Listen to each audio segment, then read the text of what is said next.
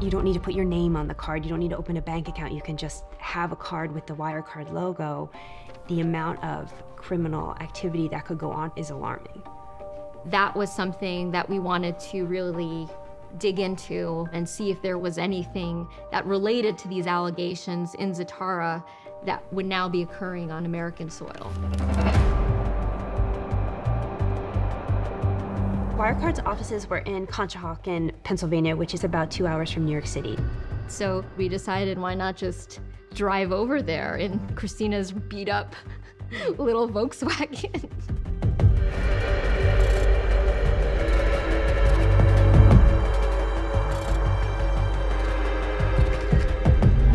We saw the Wirecard signs, and then there was no security, so we just walked up the stairs. It was very large. It'd be maybe fit 600 people, but there were maybe 30 people.